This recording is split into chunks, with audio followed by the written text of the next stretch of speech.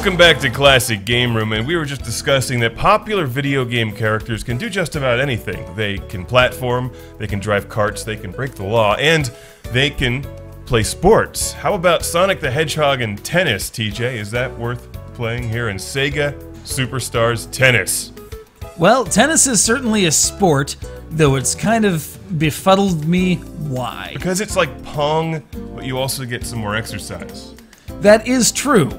Unless you're sitting on your couch making ooh la la get all the exercise and you're just shoveling down, cheese curls or whatnot. But you probably just sold 5,000 copies of this game right now to anyone who knows who ooh la la is. Yes, actually I did. She can dance and she can play tennis. Now, what is SEGA Superstars Tennis on?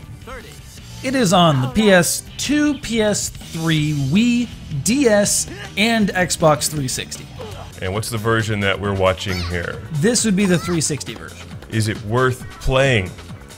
If you like tennis. Frankly, I'm not a huge fan of the sport, but when you've got the kid from Jet Grind Radio and the freaky-looking monkey thing from Samba de Amigo playing doubles, really, that's all the impetus you need. Now, how does the game play? Obviously, this is an arcade-style tennis game, and we know that SEGA makes excellent arcade-style games. Is it worth playing?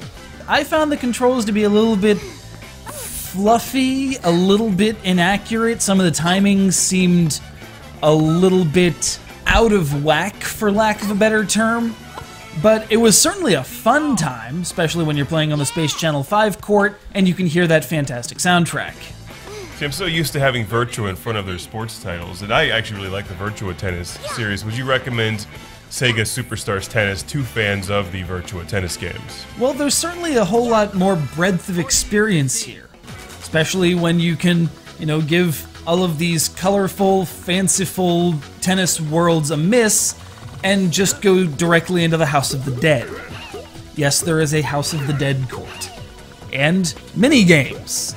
Since if you're going to have a very accessible game like this, you're going to have mini-games in there in one fashion or another.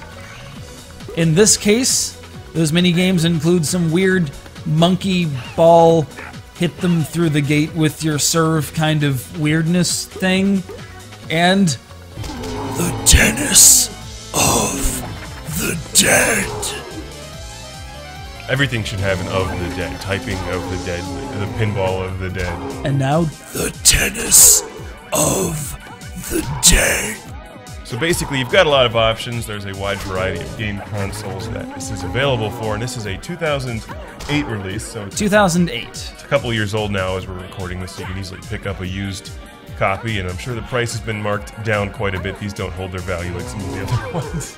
No, but it's still got plenty of interesting features, lots of worlds to traverse, lots of characters to unlock, including Alex Kidd and the dude from Golden Axe, as well as online play, plenty of mini-games if you just want to entertain small children for a period of time, and it's got the dude from Knights.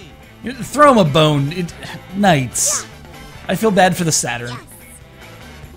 But the Saturn lives on here on Classic Game Room. Really? I have yet to be furnished with a copy of Shining Force 3.